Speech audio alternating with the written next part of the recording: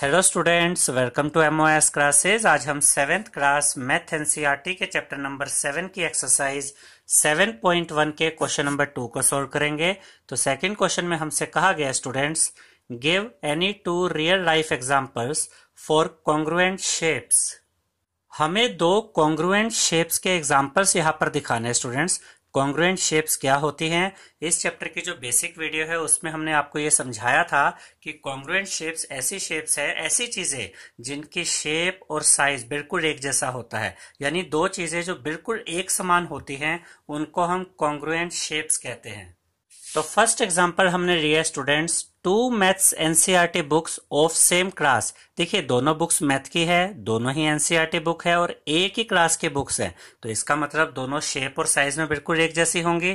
तो ये दोनों बुक्स आपस में क्या होंगी? कॉन्ग्रुएंट होंगी। इसके बाद हमारा नेक्स्ट एग्जांपल है शीट्स ऑफ अ नोटबुक। एक नोटबुक की आप कितनी भी शीट्स चेक कर लीजिए, वो बिल्कुल शेप और साइज में एक जैसी होती हैं, तो वो आपस में क्या होती है? कॉन्ग्रुएंट। आई होप स्टूडेंट्स आपको हमारा ये वीडियो पसंद आया होगा। अगर आपको हमारा ये वीडियो पसंद आया है तो इसे लाइक, शेयर और सब्सक्राइब कीजिए। Thank you.